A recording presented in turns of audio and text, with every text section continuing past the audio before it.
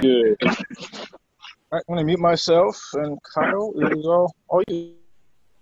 All right, we'll take questions for Coach Traylor. Greg, you're up. Jeff, how you doing today? Good, Greg. How are you? I'm good. We're gonna talk to Jalen Haynes here in a bit. I'm wondering what made him a player who was a fit for a 2-0 jersey.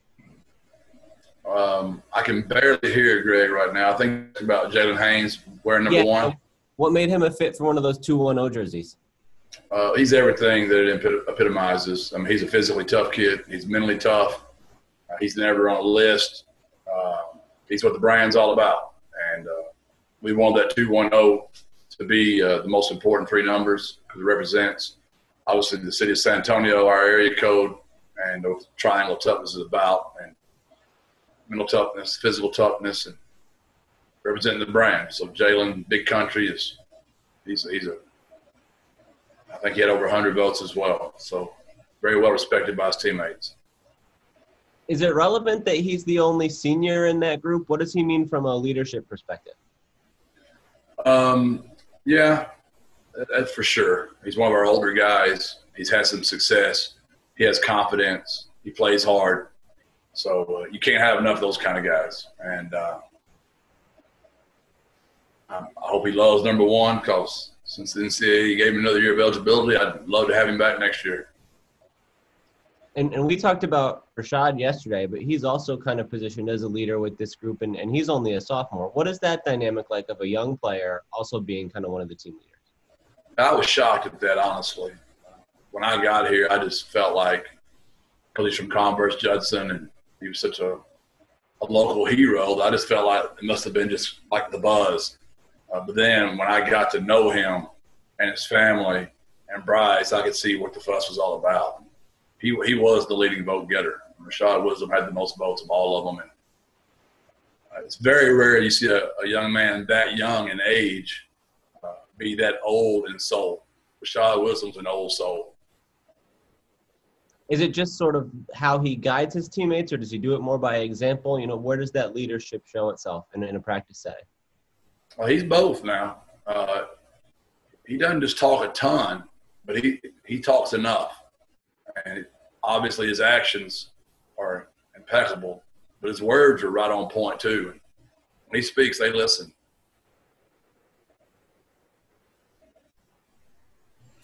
Okay, JJ, you're up. Hey, Coach, I was wondering, I guess, what your schedule looks like. Is this like an idle week, kind of bye-week type of schedule you're working through this week? We're literally going through the Texas State week exactly like we're going to do it next week. Everything from Friday night, Saturday, 2:30 kick. We're going to do it all. So we want our kids to start getting comfortable with routine. We have an entire new coaching staff. We just completed our 16th practice of the season. So, you know, we just finished spring ball, and we just got one more practice. So, you know, there's a lot of things we have to work through as a staff, where we're going to stretch Saturday, where we're going to sit on the bench, sideline, core, all that kind of stuff, things you got to work through this week. We'll have a real mock game Saturday and a mock Friday night. The whole week's been a mock week, honestly. What about Texas State? Have you got to looking? Obviously, they haven't played yet, but have you got into looking at what they do? And can you tell us a little bit about, you know, what you're hoping to see from? They play this Saturday. What do you think you'll see out of them this Saturday? Yeah, we'll know more Saturday. I have a lot of respect for Jake Spavital.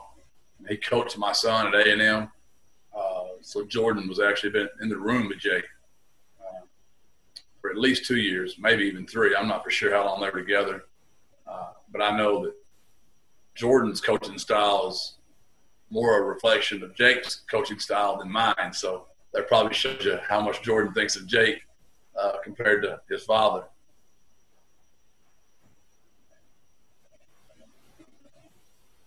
Okay, Greg, back to you. Jeff Sticks is the other guy we're going to be talking to today. He's going to be wearing number 2 for you guys, of course. How did he show you that toughness and representing the brand the way you guys are looking for?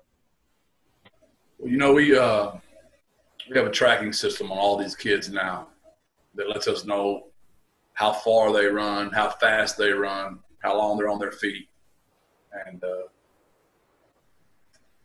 I would say of our 16 workouts, Sticks has been in the top 3, if not the top 1, every single time.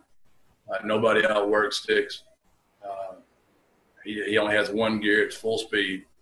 And he's in and out, one of our top 3 every single practice of how hard he works. So he also does a fantastic job just in the locker room with the guys. And I remember when the George Floyd incident came out, he was one of the key pieces that really did a great job of holding our team together during that time. When we got to see some practices last year, circumstances were a lot different, but he was very kind of like loud, boisterous, fun-loving kind of guy out there on the field. Have you seen those elements of him, and what does that do for a team dynamic? He's toned it down some, but that's his personality. He's just done a better job of speaking when needed to and holding back a little bit, maybe. He's just wise beyond his years as well. He comes from good parents, good people, and he's in a unique situation. His father is a policeman, but he's also a young black male athlete, so he has a unique perspective in our locker room about his father's perspective, his perspective as well. He's really neat to talk to and listen to, and I enjoy my conversations with Sticks. And you were just mentioning that you guys are really through 16 practices here, but obviously in a different world, you'd be getting ready to play this weekend. Could you have had the guys ready to go for Saturday, or is the extra week kind of an advantage? How do you look at it now that you have some you're right in the moment? And it was funny, the other day somebody asked Frank Harris the exact question about, did they feel like I was making them practice? And Frank's like, no, we need every single minute we can get. So any second we can get, Greg, any extra minute is going to be of value to us just because we're so far behind the 8 ball. It just takes a lot of work to be really good at football. You could take 11 players out there right now and start on the 2-yard line and go on air and say it's a 12-play drive. And I promise you, on air, you would have trouble executing all 12 plays in a row. Now then put 11 more people over there that are coached well, that play hard, and you can imagine the difficulty and the reps it takes to get really good at this game. All right, JJ, back to you. Jeff, I saw on Twitter yesterday that some of the donors to the program were able to raise $100,000 in donations recently. What's your reaction to that, and what does that mean to you and the players? I don't want to start mentioning names because it'd be too long to be here of guys that there's just certain people in this community that it means a lot to.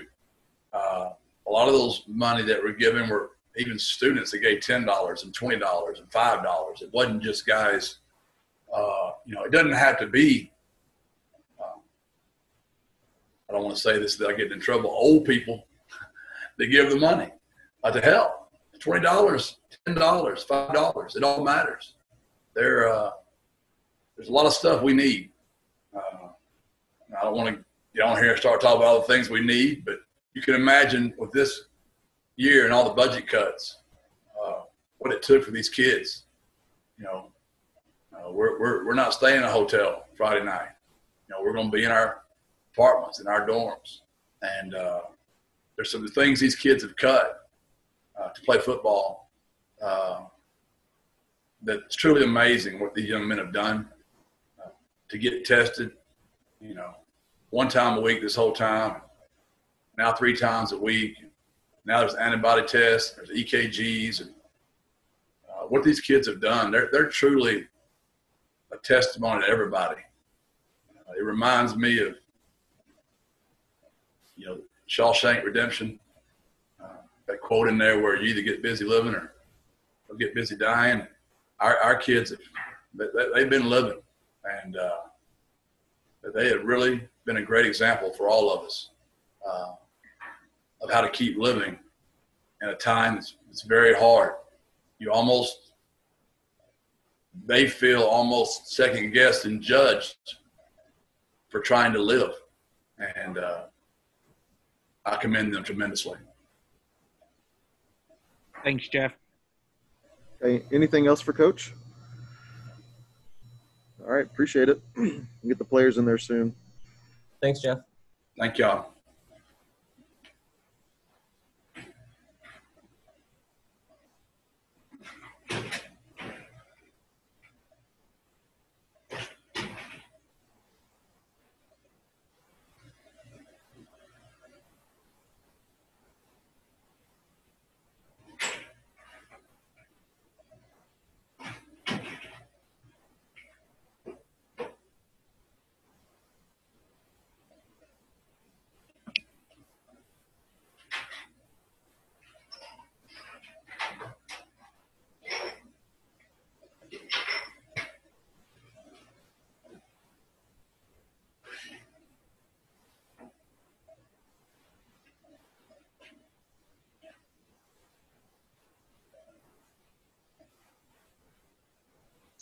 Test.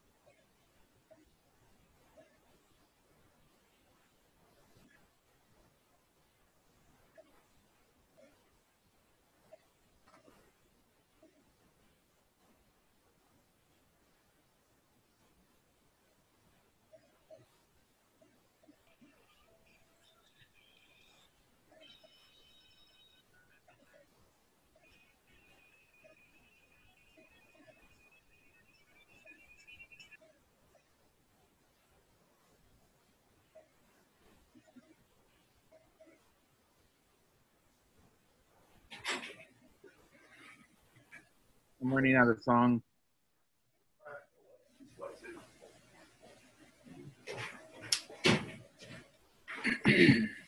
How's it going? All right. Give me a second. I'm gonna adjust the camera.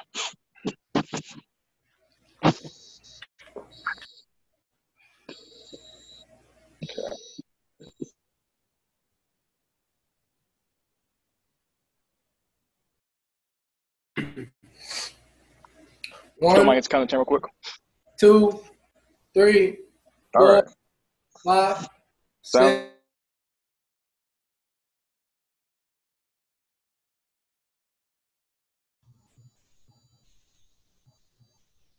Keith, are we good?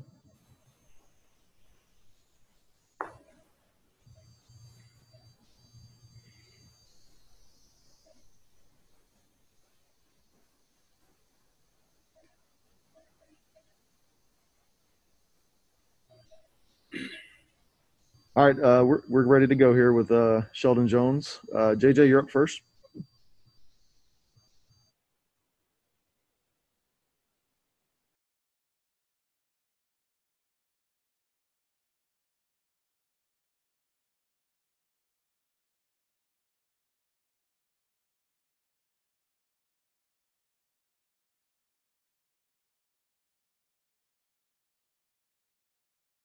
Different. It really is an honor to wear because you have to earn the respect of your team. Your body of work is going to speak for itself, and just to know that those guys voted me in, not being a San Antonio kid, not being a Texas kid, and they felt like I was one of the guys they would like to follow, and seeing that number, and I truly appreciate that. It's really humbling, actually. How much have you grown as a player from this time last year? Oh man, I feel like everyone is way more mentally tougher because just with everything we're having to deal with, starting off with that hiatus we went through, not having a spring ball, not really getting into spring weights or anything like that. Honestly, I feel like we're much, much more mentally tougher. What about yourself specifically? Do you feel like you've matured? You seem like you're another year older, and maybe have that year under your belt has helped you become a more of a leader on this team? Yeah. So definitely experience, now last year I was a sophomore and I felt I was a leader on the team, but when you're a junior or senior, you don't even have to be a leader for everyone to look for you for answers, for help with things. You're just thrown into that position, and I definitely feel I've grown much more.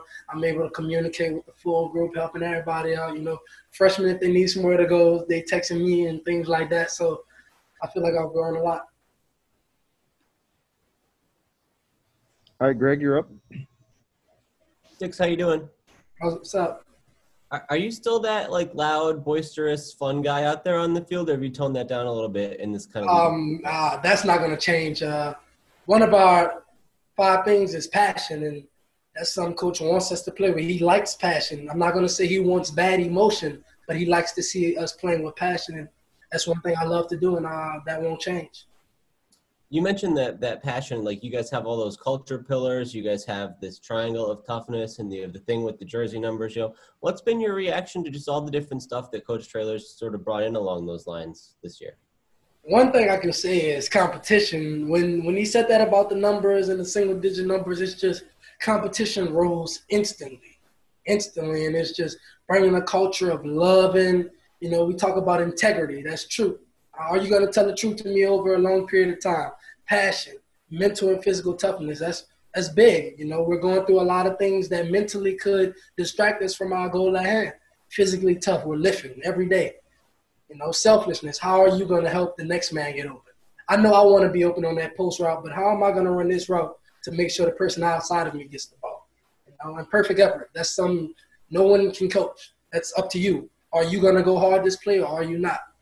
And that's just the 5 things we're going to always think about. Going 1-0 every day, pounding the fist, and, we try to win the day all the time.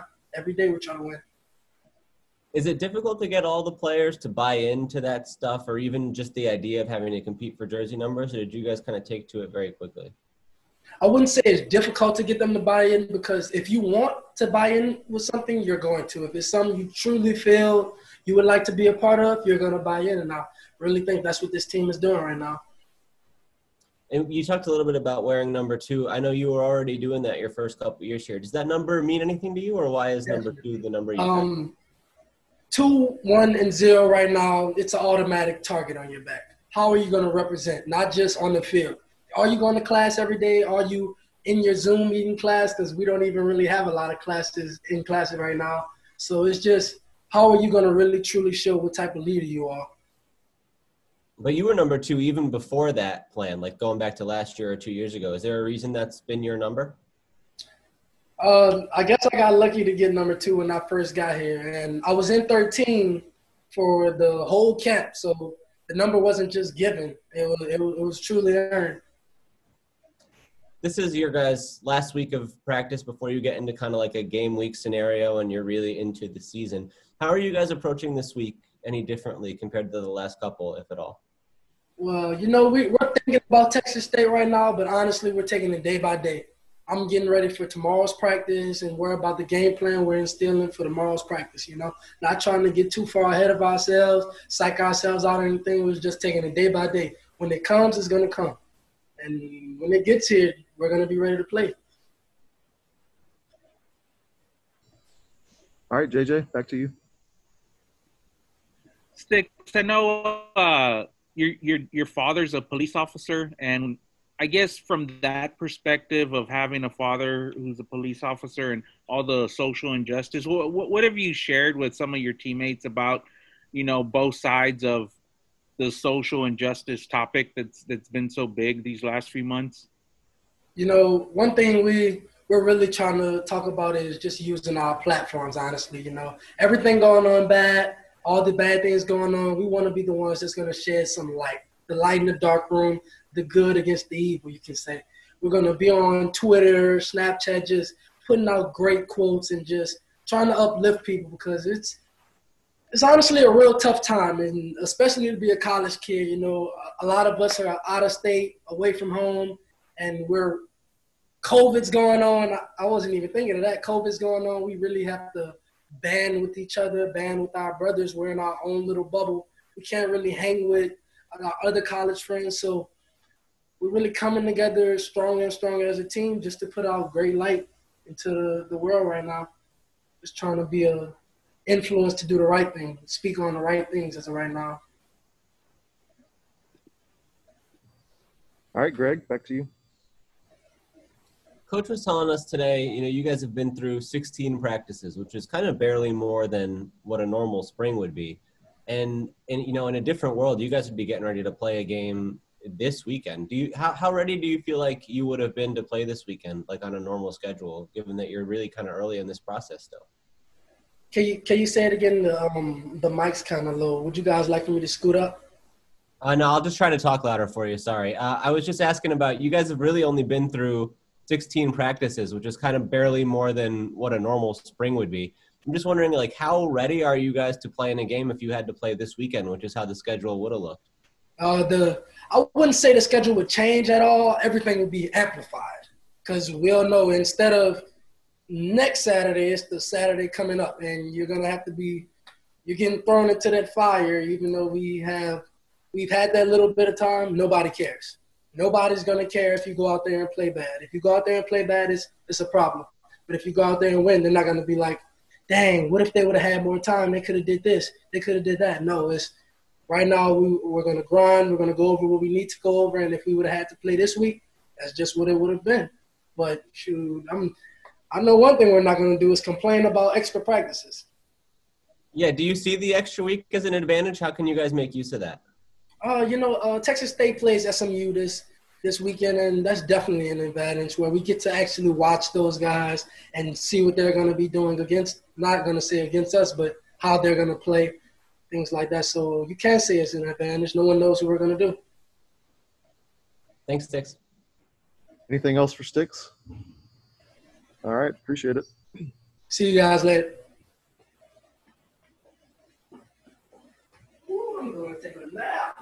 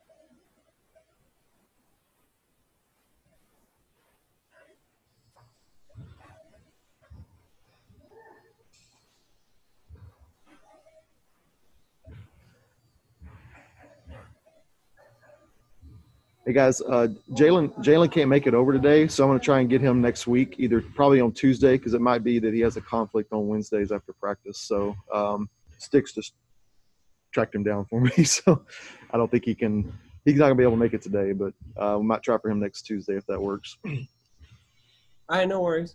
And I'll send on Sunday. I'll send out the weekly schedule, but just so you know, there'll be a round table at 9:30 Monday morning. That'll be via Zoom. Everything's via Zoom. And then Tuesday, Wednesday after practice, and then after the game on Saturday, probably doing everything virtually there as well. But I got to kind of wait and see what Texas State has setup wise for us to use. So, and then I'm gonna try and get the coordinators Thursday after practice. So Solid. All right, good stuff. I'll get that kind of finalized later this week and then send it out on Sunday and maybe even Saturday if I have it together. So, all right. All right. Thanks, Kyle. Thanks for being patient. No worries. Thanks, Kyle. All right.